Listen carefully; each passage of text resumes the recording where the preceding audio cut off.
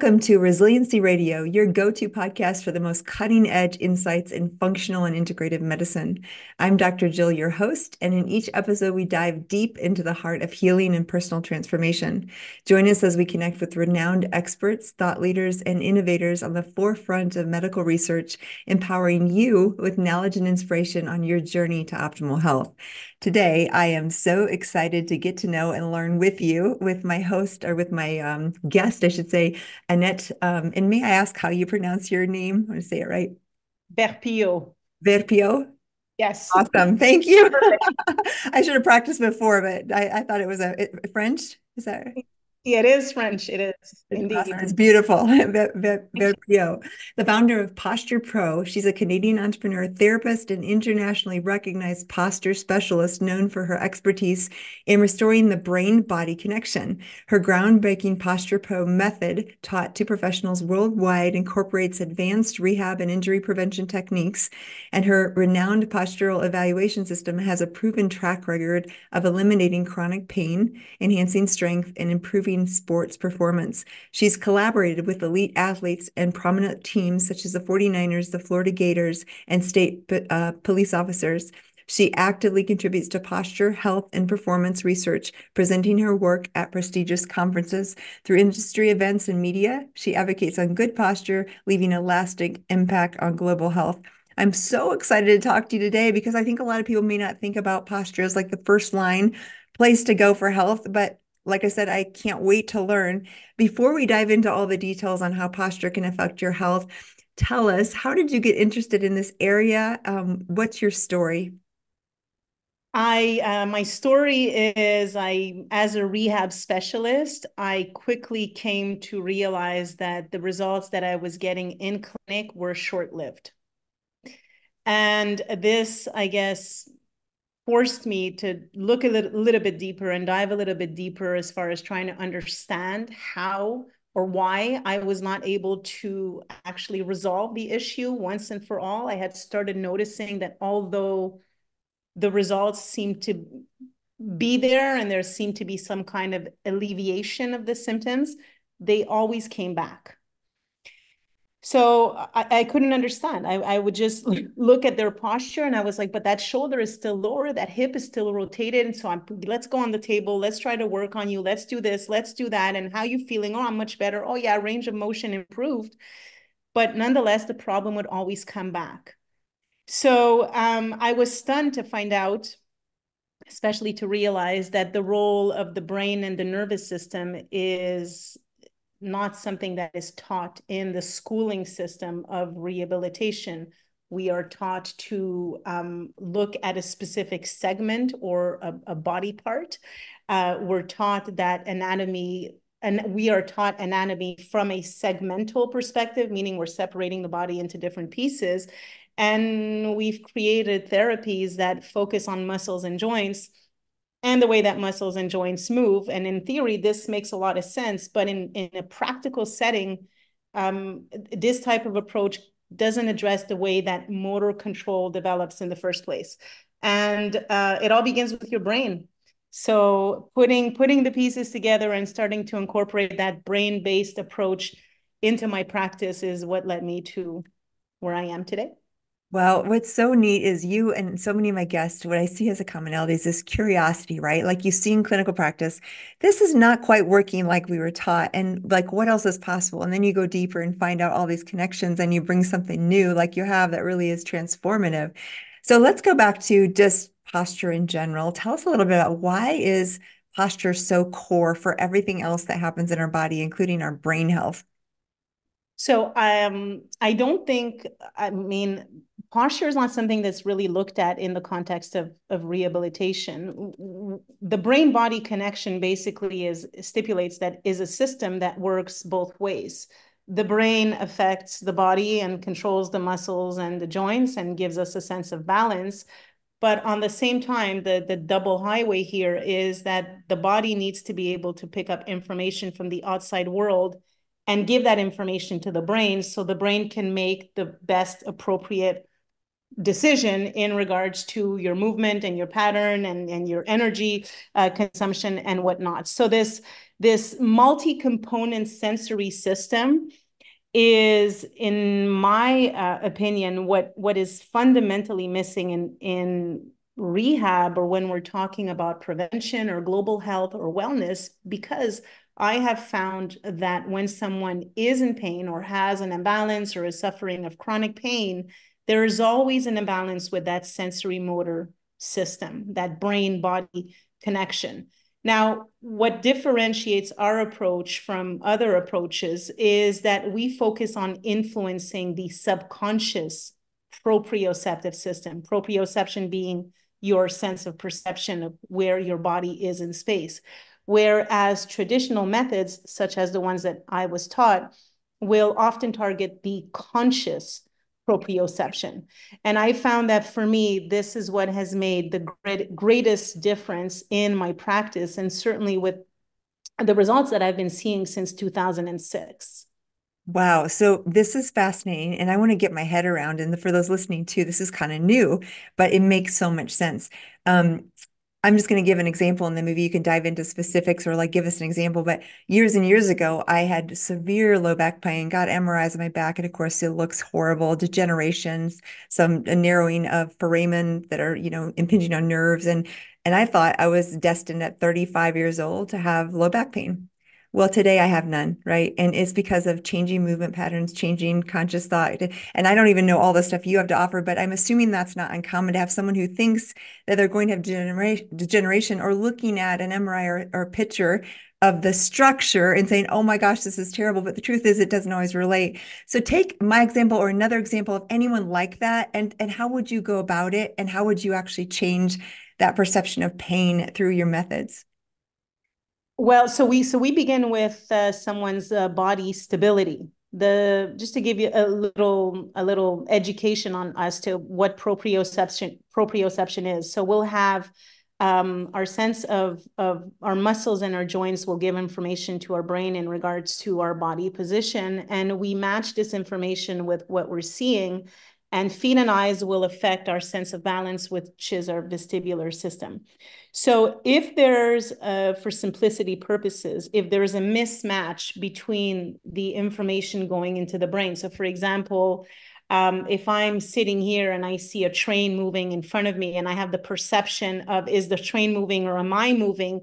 If there's conflicting information between my sense of balance and my visual system, the part of the body that is going to take the slack will be the muscular system. So if we're living with these, if we're on a daily basis have conflicting information that's arising from our inner ear and our eyes, over time, these imbalances become stuck. Yeah. Kind of like this muscle imbalances become stuck in that pattern, and we learn to live and function and walk with these imbalances. Now, we know that movement activates the brain, but this is where, in the example that you've given, if you're moving with a body that is misaligned, Yes. it's just a question of time before you wear out your muscles and your joints, which then will lead to pain. So So that hence was, your, oh, I'm yeah. so sorry, keep going. Well, I'm sorry. I was going to say, well, that's when you get the MRI and they say, well, hey, you have discal degeneration or degenerative disc disease or whatnot. But the point that, I mean, the perspective that we take is what we would want to prevent that from happening, right? Most people will go into an MRI or will get a postural assessment when they have pain. Yeah. But there is a way to prevent this, because if we just look at someone's posture and assess them beforehand, then we'd be able to prevent a lot of things. So keep correcting me if I'm wrong, because I do not know all of this. You are the expert, but I just want to understand it. So my thought is that if you are walking around and you're structurally not aligned and you're getting this disinformation from the vestibular system and the balance system and your proprioception, right? You're trying to, and your brain's trying to make sense of all that, right? And so then you have to adapt, and you might have like inactivation of a certain motor system or a lack of pulling pronation of your foot or something, right? And so do you actually do you watch people move and actually change it from the movement to the brain, or do you how do you go about assessing someone? So in a non-moving posture. Mhm. So before we have you move, because movement is a succession of different static postures, right? It's like a card game when you go like this and you Yes. kind of see movement happen. So we'll look at static posture first. I want to know, what is your weight-bearing surfaces? Are you, and we can measure this with a force plate, we have very precise numbers that will show us if your weight distribution is, let's say you weigh 100 pounds. Are you 50-50 and are you 25-25 on each foot? Or are you leaning most of your body weight on the forefoot of your left foot? Okay. Right. And if there's an imbalance there, then the muscles and the joints of the lower body will overwork on one side and underwork on the other, which will lead, in what you've just explained, different types of muscle compensations or muscle tightness. So the first thing is what's your foot posture like? Okay. And then we'll go and look at eye movements. And we know that then these eye movements, the oculomotor muscles, which are the muscles that attach to your eyeball, how is your eyeball moving in the socket? And what we find is more often than not, there is an imbalance with those oculomotor muscles, which then leads to further compensations to the way that you weight bear your entire body weight and then try to balance your body as you're trying to move through space and just walk or jog or live your life. Then again, these imbalances will then further decompensate the body. And this is where imbalances in the vestibular system will start to become a reality. And this imbalance in the vestibular system, since the cerebellum and the vestibular system work hand in hand, then there's going to be imbalances in that unconscious system as well. The erector spinae, those tonic muscles will be unbalanced. And this is happening at an unconscious level. Yeah. People will notice and will say to me, I've noticed I always tilt my head when I take a selfie, or I'm always leaning on one side. Or if I look at my shoes, an example would be, take a look at your shoes. Are they wearing out unevenly? Are you wearing out your jeans on one side more than the other? For gentlemen that are listening, are your suits tailored in such a way that one arm is longer than the other? These are all signs of these postural imbalances that we think are normal, but are really just adaptive to a underlying imbalance in the nervous system. Oh, this is so fascinating. So my other thought is vestibular. I send people all the time to vestibular evaluations and therapy, especially after a concussion or sometimes like toxic effects of mold or things or infections can affect the brain. So you're starting from assessing posture and then assessing vestibular system. And then what do you do as an intervention? Because like a vestibular therapist might give eye movement exercises, right? Where do you start? Because there's so many areas here that could be compromised. And I'm so curious as to, do you start with the brain? Do you start with the eyes? Do you start with the posture? Yeah, so we'll start with the feet always, because there are some studies out there that do talk about how weight-bearing surfaces can affect eye movements. And we know that eye movements can also affect weight-bearing. So it kind of goes both ways. But because individuals walk with their feet, they don't really walk with their hands. Uh-huh. This is the evolutionary process. We'll start with the feet first. And a lot of times what we'll see is that some eye movements will improve with foot correction, and the sense of balance will also improve. So we do these basic tests where we can test to see if the stability, the imbalances, the vestibular system has improved simply by working on foot correction. And we do this by using therapeutic insoles, which is one of the products that we use.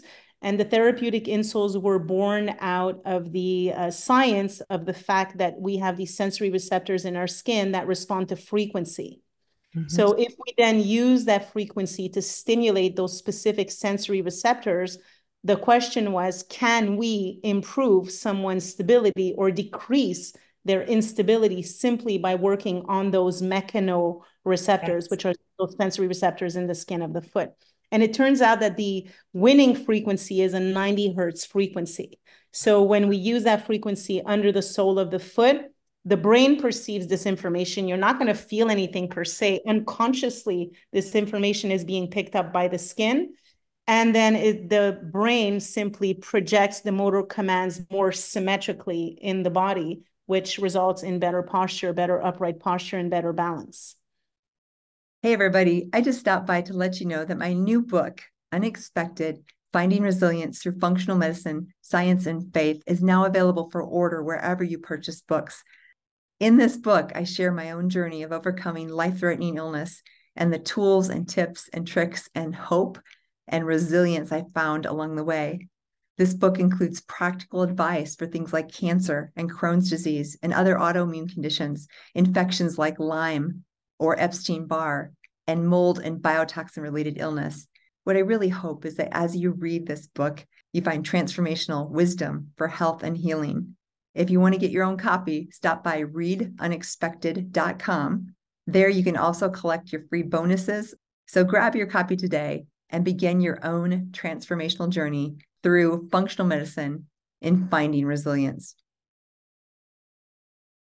Oh gosh, this, like I said, it's so fascinating. People are going to get tired of me saying that, but I'm so interested. So you start with the feet, and that can actually change the balance, change the vestibular system, change the eye movements. You're going from bottom to top. Give us examples of, I'm in your bio, you've treated athletes, you've treated police departments, you've treated all kinds of, in my practice, I have just, chronically ill patients. What's some of the patients that really benefit the most from this kind of therapy? Oh my God, everyone. I was But going to say everyone, right? everyone who Yeah, would not, who is the wouldn't, right? question, who would not benefit from this? But let's talk about the last study we did with Massachusetts State Police. Clinically speaking, the police officers are probably the profession that is under the most stressful or chronic stress, right?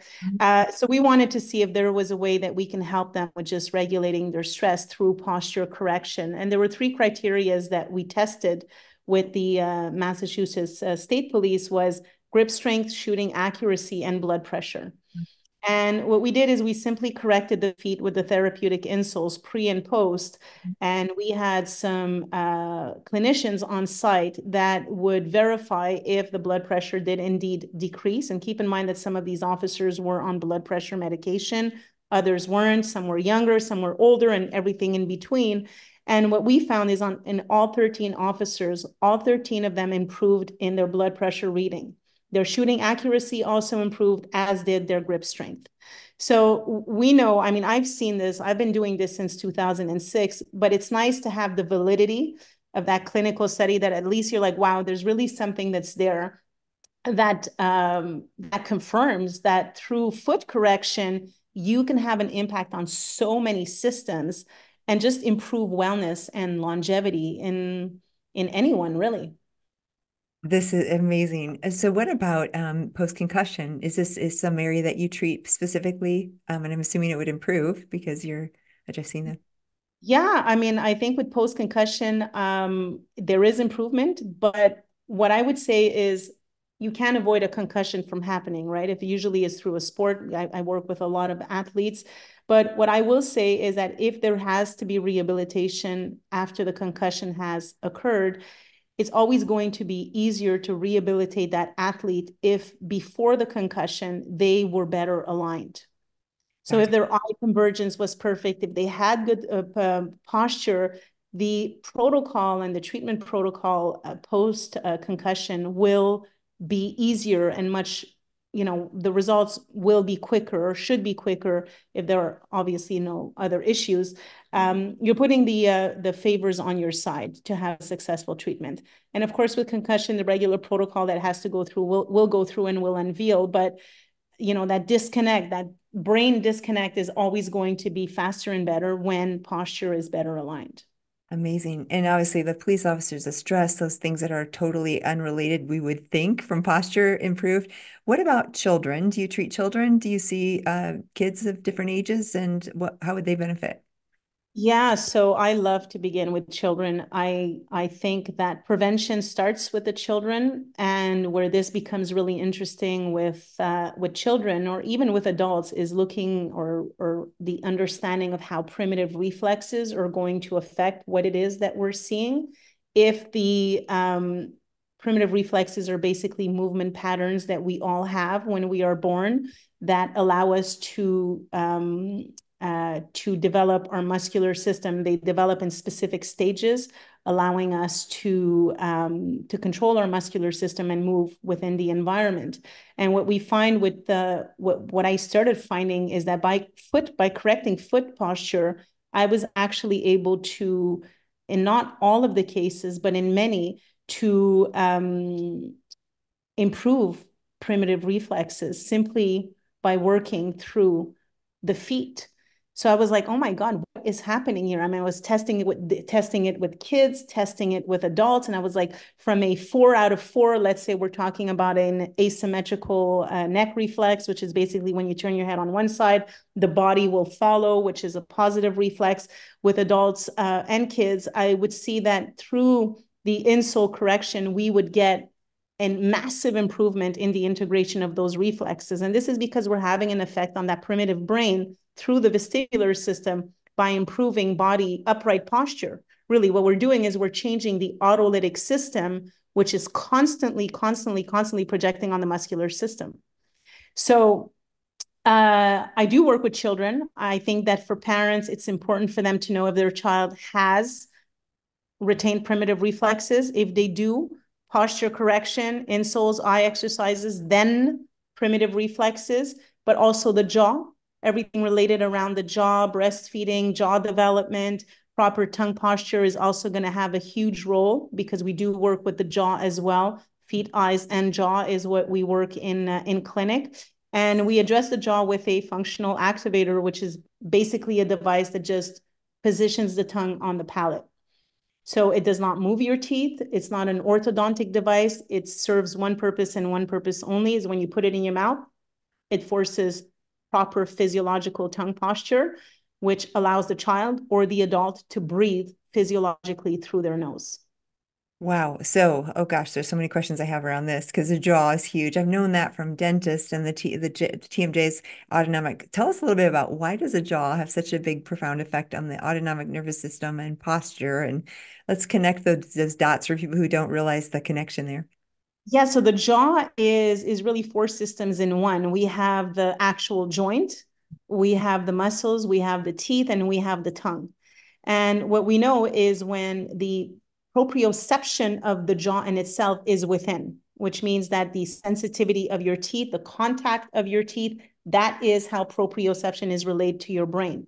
Now, what ends up happening is if you have what dentists call a premature contact, which means that when you open and close your mouth, if instead of all of your teeth touching together, there is a contact prematurely on one side and then boom, there is an adjustment, which is kind of the same thing when you're walking. If your heel is not landing properly on the ground, then that information is going to be picked up by one of the biggest cranial nerves in your brain, the trigeminal nerve, and that's going to discharge everywhere. It can affect your eye movements, it could affect your vestibular system. And if your vestibular system is affected, then that is going to create stress and anxiety in your body because you are physically unstable, and instability causes anxiety. So now anxiety, cortisol, and so on and so forth. So when we're talking about the jaw, what we want to make sure with children is the occlusion with newborns. Ideally, they should breastfeed as long as possible. And one thing that you don't want to do or make sure is that there's no thumb sucking, finger sucking, or these pacifiers, so that you can promote jaw development and chewing hard food as much as possible and movement as much as possible. Everything that we're not doing anymore with our kids pretty much is what we need to change. But then what we'll find is that if there's this asymmetry in pressure with the jaw, there are some studies that are showing or explaining that the position of the lower jaw will affect the sagittal plane. And that goes back to the feet, the eyes, and the vestibular system. So understanding this connection, even for dentists or anyone that's in rehab, is extremely important because this is a global and holistic approach to the body, to body stability, as opposed to cutting the body into different segments and saying, go see a dentist and go see this. I mean, dentists are great. I mean, we need dentists, but they're completely unaware of the role of the jaw in regards to posture and balance. Gosh, that makes so much sense. And even when you talk about the police officers, their blood pressure, many people would like, why are those connected? But what you're saying is that all of this, starting with the feet, the jaw, all the areas, the eyes, it actually sympathetic, parasympathetic affects our whole autonomic system. So if you are in a chronic state of imbalance, you're also going to be in a chronic state of stress. Is that correct? Correct. Yeah. Correct. Absolutely. You completely nailed it. And if we have, then the question is, if we have constant stress, a constant release of cortisol, which is the hormone of stress in our body, what will then end up happening to, I mean, then there's a cascade of events that could end up happening from even a digestive perspective, or just even a wellness perspective. Your ability to your blood sugar levels will be affected, your digestive enzymes will be affected. It could affect the hydrochloric acid in your stomach, it could affect your pH balance, your blood flow, your enzymes, and the list goes on and on and on. And this is just stemming from cortisol. Mm. So if posture can affect our stress levels, never mind what's going on in your life right now, it would make a lot of sense to indirectly tap into posture to help us better manage our stress. And this holds true for children as well as adults. Yeah, I'm just thinking back, and you maybe can comment on this. Who knows? But back when I was born, I had severe allergies. I had swollen adenoids and tonsils, so I breathed only out of my mouth for the first 5 years. I sucked on my fingers, probably up until about 5 years as well. I did breastfeed, but it's interesting as you mentioned all those things. I'm sure all of those had a huge effect on the whole sympathetic and parasympathetic. And then later on, I got cancer at 25.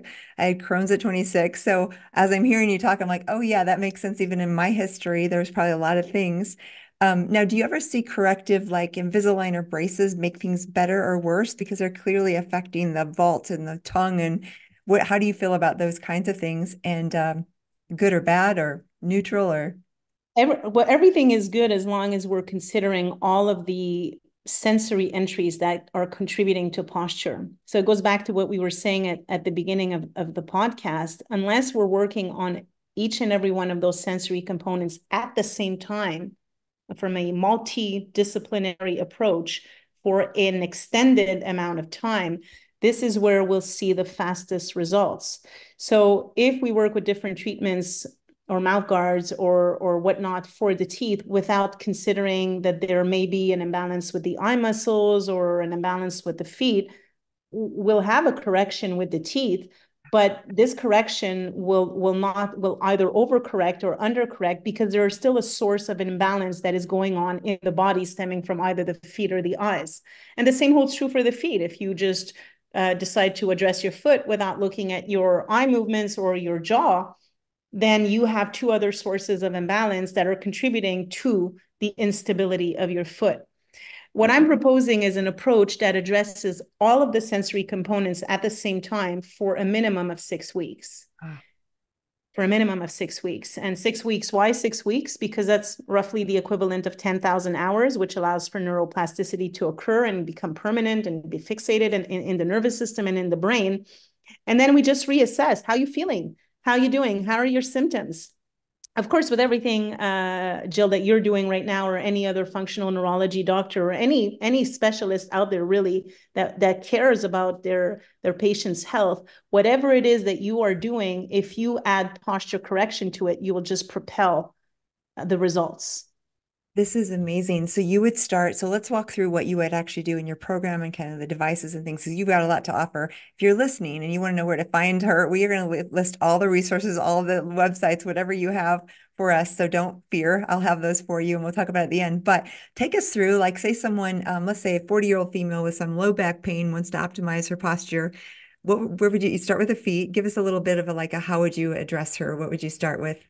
Yeah, so I'm looking at her stability, doing different types of testing to see if her vestibular system is involved. I'm going to be looking at her weight-bearing surfaces. Is she leaning more on the left or the right or the forefoot or the rear foot, the toes or the heel? What's going on here? I'll make I'll couple that information with their posture, or sagittal plane, frontal plane, and transverse plane, and I will of course match that with their pain level. What are they restricted in? Do they have pain right now? Can they bend over forward or whatnot? I will then look at primitive reflexes as well. And then I will correct the foot with the insoles. And then I will look at the eyes to see if there's also an imbalance with the eyes. And if there is, I will do some visual eye exercises to unblock their diverging or hypoconvergent eye. And then I will reassess. And that's typically what a session looks like. And quick And question on the eyes, is it like convergence and divergence and tracking and nystagments and that is that the kind of like a typical vestibular assessment? Or yeah, is not even as complicated. I will just, have them converge and see what's going on. And what we find is that 9 times out of 10, there's a diverging eye. So the first goal for me is to correct the diverging eye and to restore proper convergence before we start looking into any other issues. And then what we find is when we do that, the imbalances that we saw in the sagittal, frontal, and transverse plane, as well as the instability test, 9 times out of 10 completely improve wow. So alongside with their pain and their movement restriction. and that's before you do anything with the mouth, you do the feet and the eyes first. Exactly. Exactly. Typically, the symptoms that someone will get when they have a jaw problem that predominates. Now, the jaw will affect the feet will affect the eyes will affect the feet. So it's all linked Uh-huh. together. But which one is causing the problem first? If there's an occlusion problem, typically the patient will feel the pain in the morning when they wake up. If it's more of a visual problem, and if the eyes, the oculomotor muscles are causing the imbalance, then the pain would be felt towards the second part of the day. And if it is all day long, then we're talking about the feet. Wow, fascinating. Now, obviously, if people can see you in person, that's amazing. But do you have a program where people can do this either virtually or online? Or how would someone, if they wanted to see you or get assessed, how would they do that? Yeah, so we do offer online consultations, which can be found on our website. And for any healthcare professional that wishes to learn these methods, we do offer courses as well, depending on where you're at and if you're looking to implement this type of method in your practice. We do offer the Posturepro method, and then we have other programs that are more introductory to a brain-based approach. We also have programs that will talk about the jaw exclusively or the eyes exclusively or primitive reflexes exclusively. But the Posturepro method is what is more for professionals or for anyone that's looking to really combine this in their practice and make a living out of it. That's exciting. So you have the ability to teach someone like me or someone else who's in any sort of healthcare field to assess and give recommendations. Absolutely. Amazing. Oh my goodness. Yeah, because we need more people like you out there, which is why you're here. I love that so much. So, give us maybe a couple examples of some of the cases, because I can see how there's probably things that you wouldn't expect to improve, and you might have seen like the police of the blood pressure or their grip strength, like those things I would not have expected to improve. But clearly, you went in knowing this is a whole body thing. What are some of the surprising things that you've seen in certain cases, maybe that have been really amazing? So the one that stuck with me the most was Parkinson's disease stage 4. This was right at the beginning of my career. I have to say that I didn't have the knowledge that I have today, nor did I have the confidence that I mean, I had the confidence in the science, but there's always that part of your brain that says, what if it doesn't work? Right. Work. And I had this lady, Diane. I still have her videos. I was actually stumbled upon her videos last week as I was looking to do a video, different types of videos for my social media platform. So she ends up having stage 4 Parkinson's, and she says to me, the doctors are not sure that it's Parkinson. Nobody can figure out what's wrong. I have extreme pain. I'm completely unstable. Can you help me? And I was like, honestly, I didn't know. I'm like, I don't know. What's the worst thing that can happen is that nothing happens. And I should release her videos now because at the time my social media channel was not as big as it is today. But her testimonial is eye-tearing. I mean, you feel her passion, and this completely changed. And what I did is I just addressed her foot. I had her eyes muscles work out. And what I did with Diane is I worked on her scars as well. She had a big scar, and I worked on the scar, and the changes within 24 hours were life-changing. I mean, she literally called me and said, I'm coming back into your office. I need to do another testimonial. And she's just laughing and screaming of joy. So I have to say that that's what really stuck with me. It was Diane. And my very first assessment was a knee surgeon here in Montreal that was retired, that was unable to just get up from a chair. He had gotten 2 double knee replacement 4 years ago. And he just basically said, I'm unable to just, for the last 3 years, I just can't get up without my cane. And it turned out, same procedure. Let's assess his posture. Let's correct the feet. Let's look at the eyes. They all have a diverging eye, by the way. We work on the feet, we work on the eyes, and within 45 minutes, I have the guy just boop, standing up without any pain, without his cane. The whole family just rushed towards me, hugged me, crying, tears, emotions, and everything. And these were really moments that shaped my career. Yeah. Oh, I love that you've taken it and now you're teaching doctors and it's again, I can just tell a fellow healer the heart of number one, curiosity, because it took that to get to where you're at now. But number two, just being creative enough to really create a system that works, that you can multiply, that you can share with people.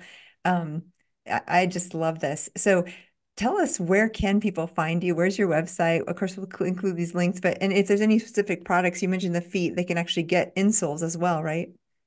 Yes, so the therapeutic insoles is the product that I've been using in my practice since 2006. Ever since COVID, we've released other products that are more affordable for certain folks, but the ones that I strictly work with are therapeutic insoles, which can be found on our website, posturepro.co. And our social media channels are also Posturepro at Posturepro. And we've had a custom a mouth guard, one size fits all, I'm going to have to say, because we can't customize it to people's mouth. But we had a mouth guard created called the Functional Activator to help with tongue posture, because I could not find a mouth guard when I was working here. I was like, every single mouth guard I'm putting in someone's mouth, and they're coming in with their mouth guards, I'm testing them, and it's creating an imbalance. I mean, you could see that it's either blocking their cervical Yeah. rotation or it's increasing their instability. So I'm like, well, if it doesn't exist, I'll build it. And this is where we came up with the functional activator. And we've just added recently a vagal activator as well, which are these really awesome devices. It looks a little bit weird, but you put it in your mouth, you kind of flick the tab, and it creates this vibration that helps boost your vagal tone, and it's very efficient at just allowing you to relax fairly quickly. Amazing. So what's for you in the next 5 years or so? Where would you like to see yourself or your work or the world, or just because we all need someone like you? There's so many people who are suffering with pain and that. What would you see as the next step? Yeah, so the next step is called symmetrix.com. I It's love it. You already know. I do. It's the next step is symmetrix.com, which is basically a fusion where posture correction and jaw alignment will converge. And we're also looking to create a multidisciplinary clinic where we have different doctors that are going to be working under this clinic. The work is in progress. It's not yet launched, but we are collecting emails, and our wait list can be found on our social media channel. And when this is released and ready to go, we will certainly send an email out to everybody. But this is where I envision myself in the next 5 years. Amazing. And I love that you've really put efforts into multiplying your knowledge, because it's so often you get this incredible practitioner who knows so much, but there's only one of her. So I actually really love that you're training and teaching other people to do what you do. Well, I'm so grateful to be able to do that. Through other practitioners, I'm able to help so many other people where I would otherwise not be able to reach. So, and it's through podcasts like yours that I'm able to spread the awareness. So I'm very grateful and thankful to be able to speak on your podcast today. Oh, well, you are welcome. It is absolutely a joy and treat to meet you. I look forward to watching the progress. And like I said, if you're listening, we'll be sharing all the links where you can find Annette and her work. And again, thank you sincerely for the amazing work that you put into the world. Thanks so much for tuning into this episode of Resiliency Radio with Dr. Jill. Wasn't Annette amazing? The power of posture. Who knew that the jaw and the eye movements and the posture could affect so many different systems? I hope you enjoyed it as much as I did. Stay tuned for future episodes. We release new episodes every week, and you can find all of my episodes on iTunes, Spotify, Stitcher, or wherever you listen to podcasts. Please do stop by and leave a review. It helps us to reach more people. If you want transcriptions or audio recordings, you can also find all of the old episodes on my website, jillcarnahan.com. If you want to research products or services or some of my favorite things, you can go to drjillhealth.com and find everything you need there. And thanks again. Look forward to seeing you next week.